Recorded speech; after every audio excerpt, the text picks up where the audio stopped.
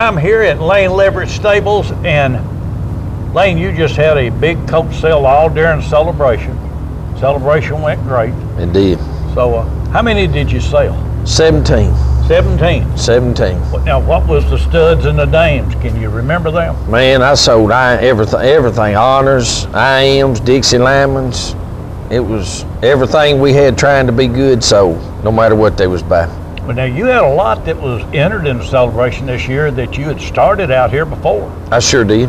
61 horses. 61 2- and 3-year-olds that were started here at our facility. Showed at the celebration. Amazing. Any of them win World Grand Championships? Well, Revival was one.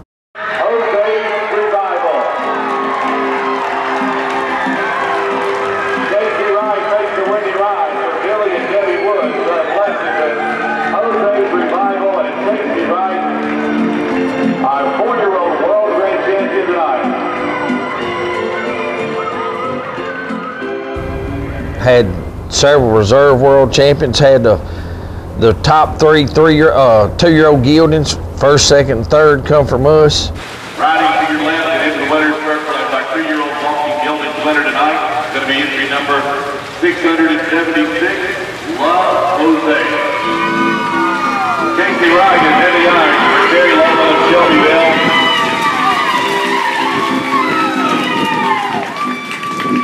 Love Jose and Casey Wright riding with the 2-year-old geldings. Blue ribbon here on Friday night.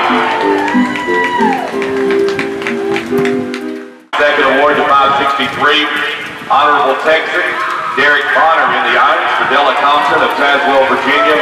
Honorable Texan and Derek Bonner, 563 is second. Third is 1187, Tommaso La Quinta, Link Webb for Tim Webb of Shelbyville.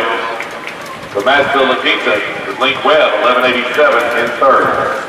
Reserve 2-year-old amateur, Zorro Jr., 1 2-year-old amateur state, 1 2-year-old stud class. They all come from us. B division of 2-year-old walking stallions. Blue ribbon goes to entry number 375, Zorro Jr.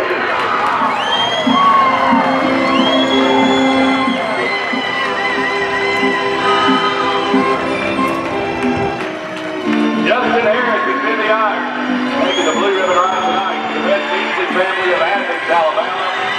Zorro Jr. and Justin Harris, our 2-year-old stallions winner tonight. Well, you said the magic. You said Revival. Undefeated. Undefeated. 4-year-old World Grand Champion. World Grand Champion. A lot of people was predicting. I know Tommy Williams kept saying, "Hey, they gonna move him up. They gonna move him up." They've done it before, but they didn't. I don't blame them. I wouldn't have this time anyway. I wouldn't. State class was fantastic. 2-year-old class was fantastic. I mean, we had a great celebration. This celebration altogether was best we've had in years.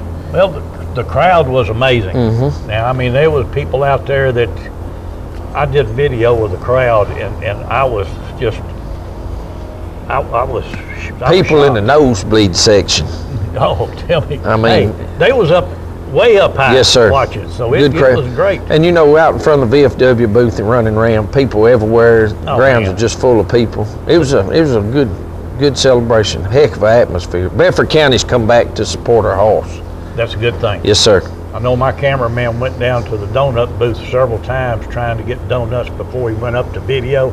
I ended up having to go get his donuts for him because the lines were so long. He didn't have time.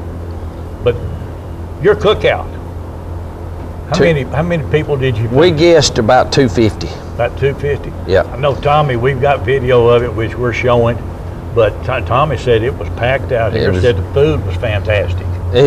People started rolling in about 10:30, and they didn't quit till 2:30, and it was a big crowd. But now you still have 2-year-olds out here for sale, right? I do. I have a few 2-year-olds left. I'm about out of them now, though. I'm about all in the stuff for next year.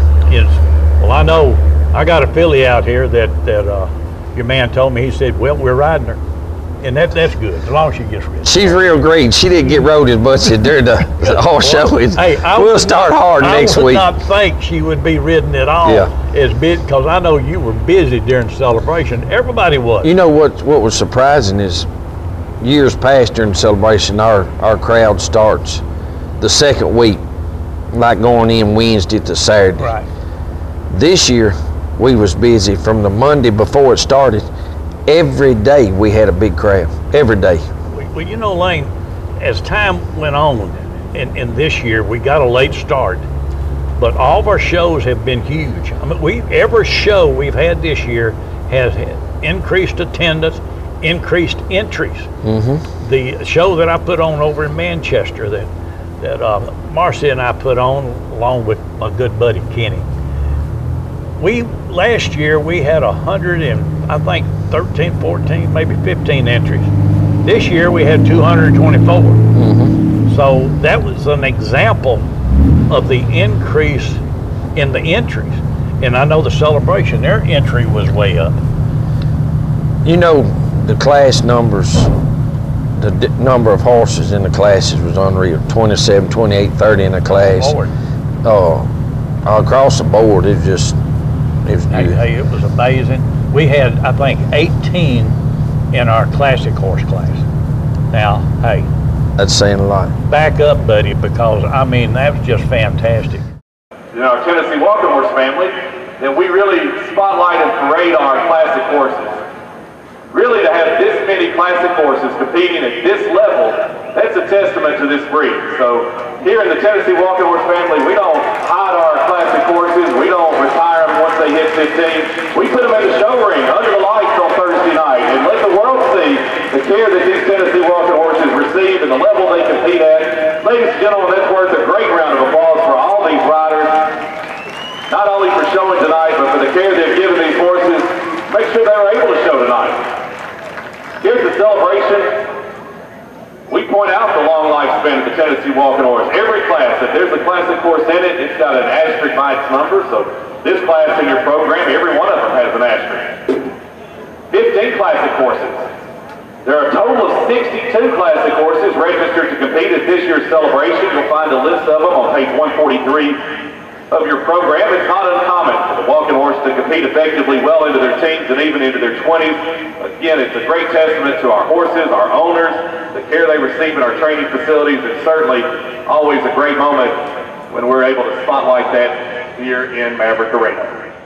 You know, another thing that has helped us, and I want to give a shout out to him, Tim Hatfield and Show. Yeah. He has done an amazing job. Oh, he did super. For our industry, and he is exactly what we've needed. He's kept the compliant horse in the ring, and if you wouldn't out, and people, I don't know how to say it. I guess they followed suit, but we got to give a hats off to Tim Hatfield and the crew. And I'm gonna tell you, for the first time in a long time, we felt like Show was an ally and not an enemy. Well, they've done a good job. And Jeffrey Howard and Mike Emmons, man, they keep our industry rolling year after year. Great people, and you know, we owe a lot of thanks to them people. Well, we sure do. Thanks to them, and I'm gonna tell you another. Tommy Armstrong keeping that track ready. Yeah, Mark Thomas. I mean, everybody over there did their job. It was super. I can't say enough. I was tickled. Everybody's happy, everybody's watching. Just amazing, really was. It really was. You know, and going back to colt sales, we go back to what we do. You know, barefooted colts sold good as they always do. People just buying horses. You know, it's unreal. People just coming back to the horse industry. Look, Rising Star, they had great sales. They sold a bunch of them out there, and I know you sold a bunch here. You know, we got customers that had been out for a while, like Ronnie Stanfield, Ira Kilburn. They come out and bought a colt. I had 4 or 5 others, you know, that had been out for a while. Hey, we want to come buy a colt. Hey, it's amazing. I've got phone calls, and they say, where'd I go? And I've sent people out here. I've sent people to Rising Star, and I've sent them. I just told them, go to a barn. Yeah. Just go to a barn. Every barn has a horse for sale. I know that your deal here is to get them in green, put them out ready. That's right. So, and from what I'm seeing, you're doing a great job. Well, thank you. With that many, and the Revival's at the top of the list, I'm gonna have to say, because everybody's saying, oh, next year the state class, he'll be in there, and they're right. He will be. He will be, and he'll be tough to beat. Yeah, he will. He's already cantering. he's. You know, Revival kind of had a long history. I can't take all the credit from. Actually, when we got Revival, we'd bought him from Eric Yoakley, and Eric had rode him maybe 10 times. And we bought him and carried him, kept him 3 or 4 months, sold him to Rocky McCoy for a lot of money. Then he sold him for a lot of money. So Revival's had a little history with some folks that, you know, there's a lot more than just us to credit to him. He just kept climbing the ladder. Just kept climbing it. Well, I tell you what, give everybody your phone number, let them call him, because he's still got colts out here, folks. Yes, sir. Y'all can come out here and see him from the first shoe to the second to the third and get you one that if you don't show him this year, you can start next year. That's right. Give him your number, bud. 931-675-1261. Give us a call.